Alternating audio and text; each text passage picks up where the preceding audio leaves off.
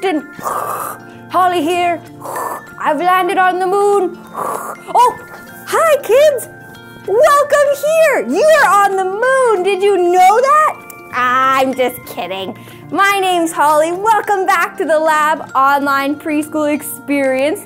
I'm not a real astronaut. I was just pretending. But did you know I was researching astronauts and I found some pretty cool stuff. Like, did you know that space has no air? I know! How do they breathe? Good question. Well, first I have another fact. Did you know that there is no sound in space? Oh, I know! You could make like the biggest sound, like whoop, and nobody would hear it. So that's why it's so important that astronauts wear these big, fancy suits, because they have an air tank built inside so they can breathe when they're outside on the moon. And they also have special radios inside the helmet so they can talk to each other. Could you imagine being on space and not being able to talk to anybody? Oh, that would be so tricky. It's very important that astronauts can talk to each other so they can make sure they don't get lost and they can know when to get back on the spaceship so it doesn't take off without them. Now, speaking of communication and talking, our story today is about two guys. Their names are John and Peter, and they had some very important talking to do. They were sharing a super important message. So why don't we go check out Callie's World and find out what the message was together? Hey there! Are you ready to blast off into another story? I love stories. I especially love stories about spaceships, faraway planets, and outer space adventures. Those are the stories I like to hear over and over again. And I like to tell other people about them too. Well, this story is so amazing that I can't wait to tell you about it. If you're ready for the story, count down with me. Let's hear it. 3, 2, 1, blast off! I am so excited to tell you this story today.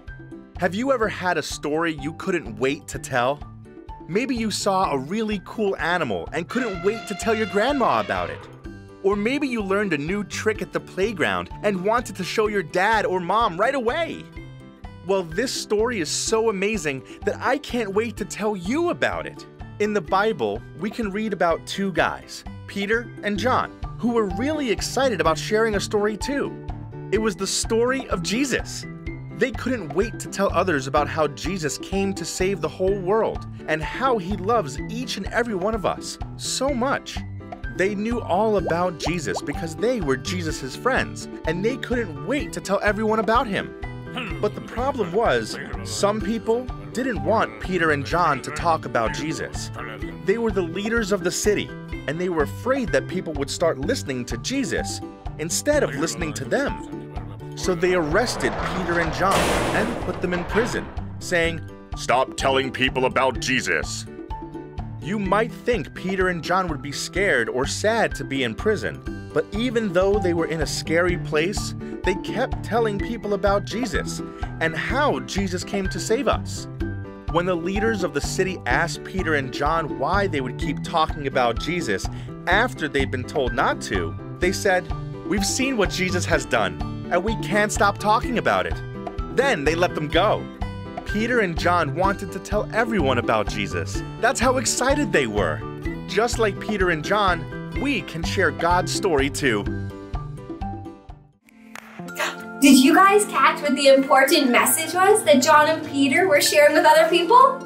It was the message of Jesus! Yeah! John and Peter were so excited about Jesus that they could not wait but tell everybody about it. It would be kind of like if you guys were having a birthday or maybe you got a new puppy. Would you be so excited to tell people about that? Yeah, because that's very exciting news.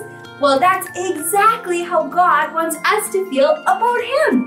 He wants us to be so excited we can't help but share about Him with other people. And you know what?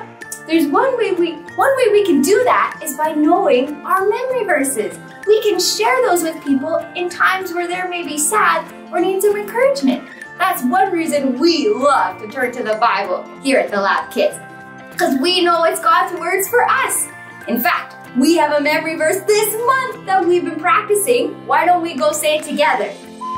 Hi kids, let's do our memory verse together. Your word is a lamp for my feet, a light on my path. Psalm 119, verse 105. Good job, let's do it again. Your word is a lamp for my feet, a light on my path. Psalm 119, verse 105. Good job.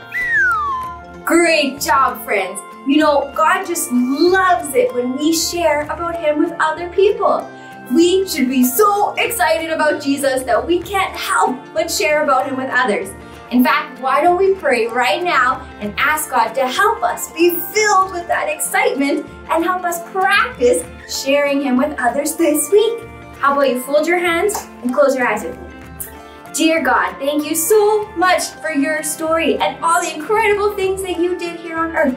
I pray that we would be so excited and just filled with your excitement this week, and that we would be brave and share that excitement with other people. We thank you so much. We love you. In Jesus' name, amen. Well, my friends, I had so much fun hanging out with you here on Space.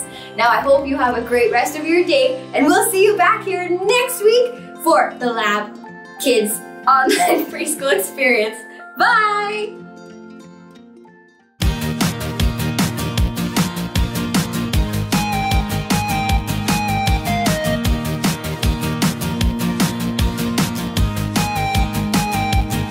We gotta get up, turn around, jump around, everybody singing in the name of Jesus.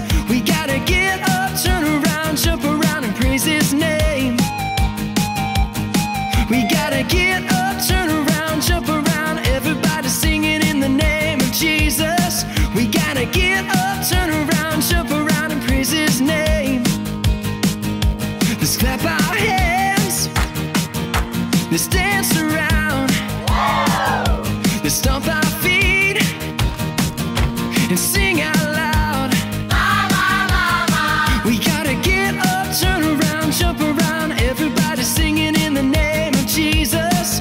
We gotta get up, turn around, jump around and praise His name.